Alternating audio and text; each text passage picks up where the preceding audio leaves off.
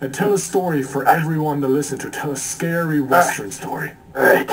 There was once a Westerner out there. You know that beak of a raven? Feathers of a hawk? Oh, that's scary. Yeah, he liked to swoop down and take your children. What? Yeah. It must have been a big raven. Yeah, and then he'll drop them off on top of the roof and just leave them there on top of the roof and they can't get down. Because they're scared of heights. And then sometimes at night, he likes to put on a hockey mask. Oh, He likes to tug on his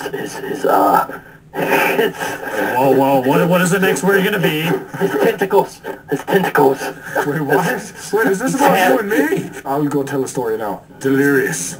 Once upon a time, in a desert land with much sand and very little people and entertaining things. Oh God, no, not that. There was once an owl.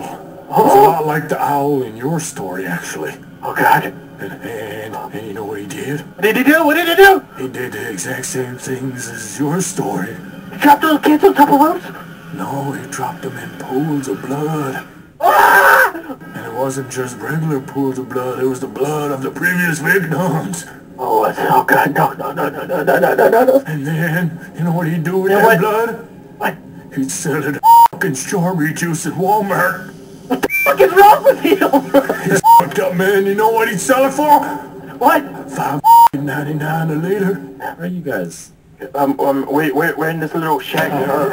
We're running. Guys, help me! No! This is a scary fucking story!